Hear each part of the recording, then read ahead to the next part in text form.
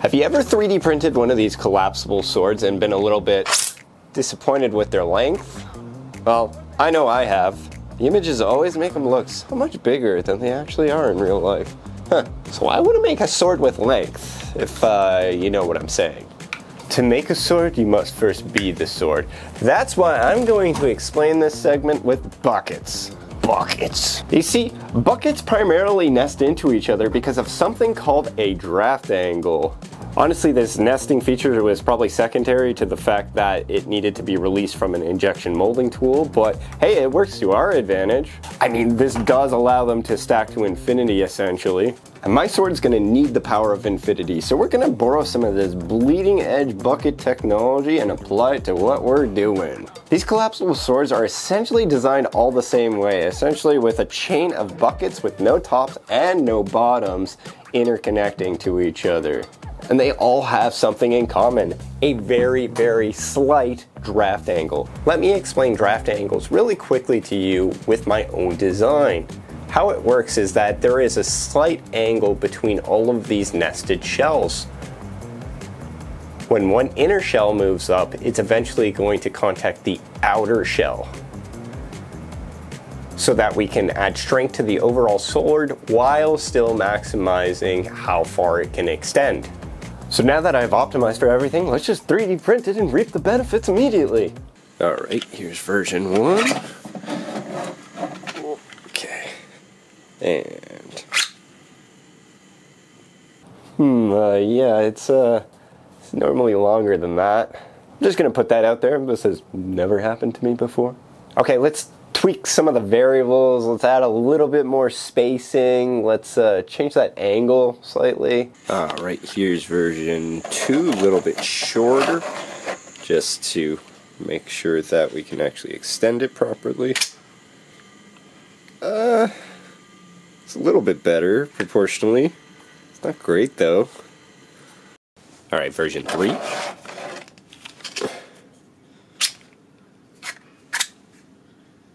Better. Okay, version 4. Oh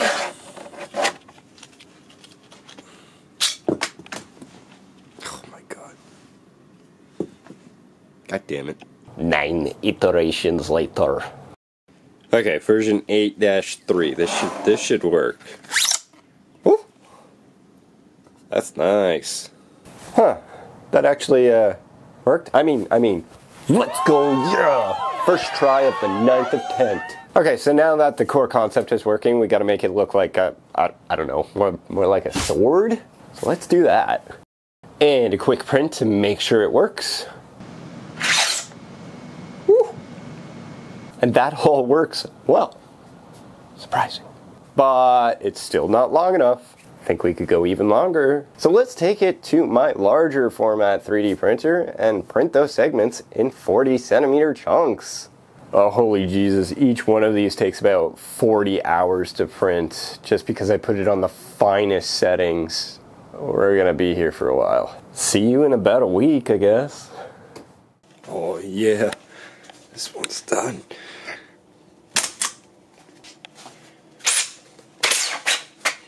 Holy. Oh, that doesn't even fit on camera. Too bad. It's pretty big. It's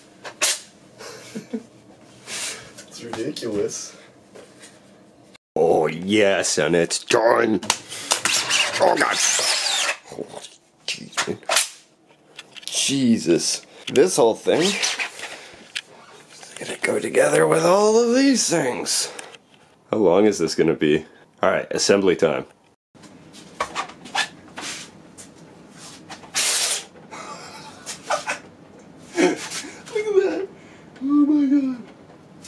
Holy shit! That's not even the full extension. Holy shit! Look at this. It's floppy. 8 feet. 8 feet long. Holy shit. Look at that. But you know what? It's still not long enough. But I want to hear from you guys in the comments. Is this long enough? As if my mind wasn't already made up. We're going longer. Given the sheer length of what we're going for here, I had an idea cooking at the back of my brain of making the handle extend as well, just so we can hold it better. A general rule of thumb for everything I'm doing here, if it has girth, it's extendable. Now to build on the core concept of the extending sword, we're going to have to extend in like 2 directions essentially. I mean, it was already kind of doing that, but now it's going to do that to the extreme, where there's going to be a mid piece kind of joined hard together, and then 2 extending pieces out from that mid piece, doubling essentially the length of what our original sword was. Oh, and you know, fixing some of those issues where it extends and pops out.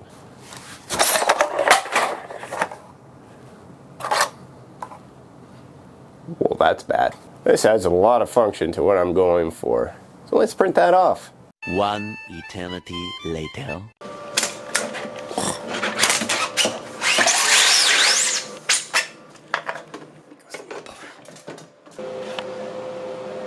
These things took so long to 3D print. Look, my beard came in. That's crazy, man. Everything was going so well with the first 3 pieces. And then we got to the 4th piece. And I forgot to hit record. Wait, I wasn't recording? God damn it. So there was a power outage.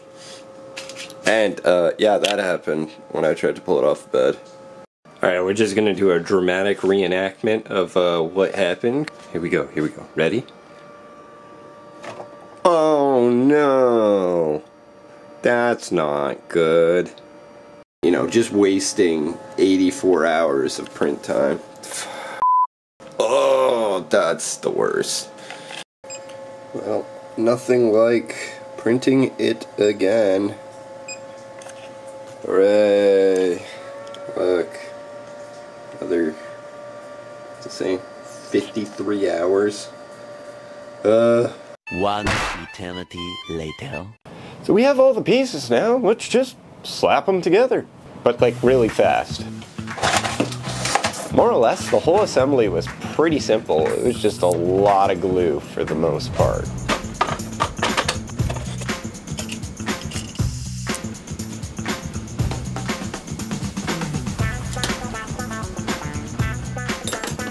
However, to join the longer segments together, I left some holes in the 3D print so that I could stick a 5/16 threaded rod in there with a lot of glue, just to add a little bit more rigidity.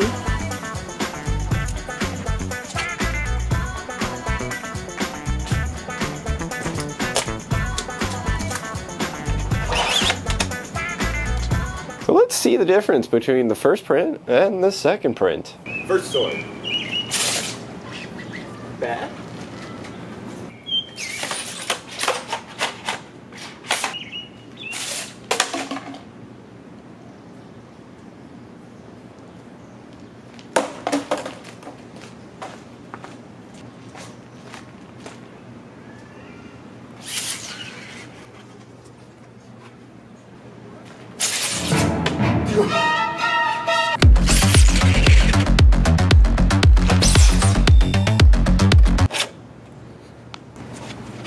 This is so hard to keep straight. It is so curvy as well. That's hilarious.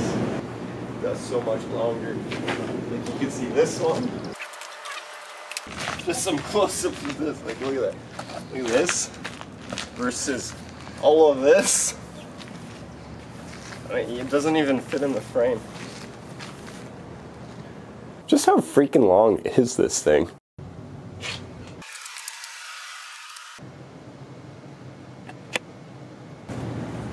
It's like a fish.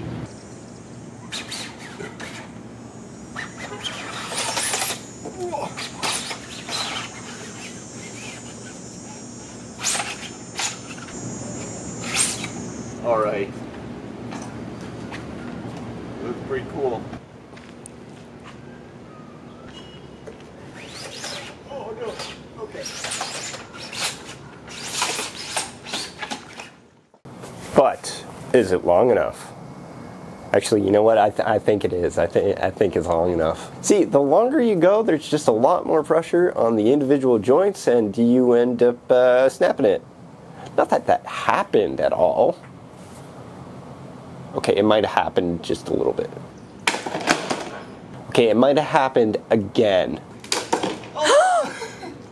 That could have worked. If I 3D printed it with thicker walls, I think these walls are like 1.6 millimeters, something like that. If I doubled that, it might work, but they're horizontal layer lines, so they're always going to snap that way.